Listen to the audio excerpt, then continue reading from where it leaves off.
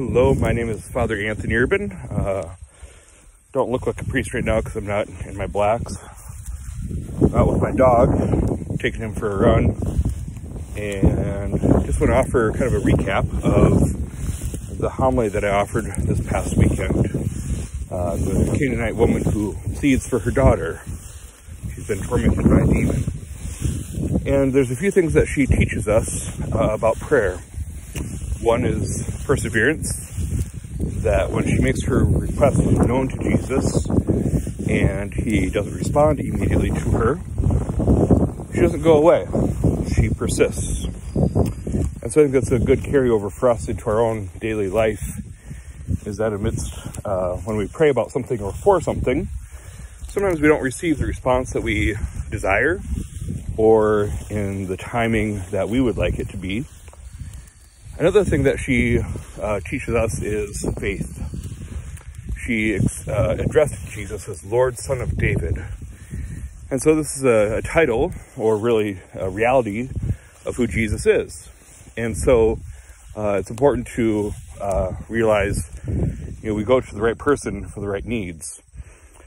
One of the analogies I often use with confession especially is that we go to the doctor and they can't start helping us until we tell them what hurts or what's wrong or what's been going on. Same is true with Jesus. Obviously, he knows the needs of our heart before we even ask him, but he desires for us to be in relationship with him. And so that's I think the difficulty we face in our prayer life with God is because sometimes we don't get the response, as I mentioned. And sometimes the things we bring to him, we're afraid because maybe it's something from our past that has been a big hurt for us for a very long time. And so it can be really tough to bring that to the surface. And sometimes we don't know how to word it, to God. So we express it the best way we can. And we don't have to be perfect in our prayer. We just need to be very simple with him. And I think that's the last point, is that what this Canaanite woman does for us. She prays with humility. The response that Jesus gives kind of addresses her in a very unique way, kind of talking about the scraps that fall from the master's table, and even the dogs eat them. And so this Canaanite woman, she's not a Jewish person. She's outside of that faith tradition. And so Jesus responds at the very end, "Woman, great is your faith. Let it be done as you wish." So I encourage you into this coming week, if there's something that has been on your mind or your heart, something that's been nagging at you, turn to Jesus with it.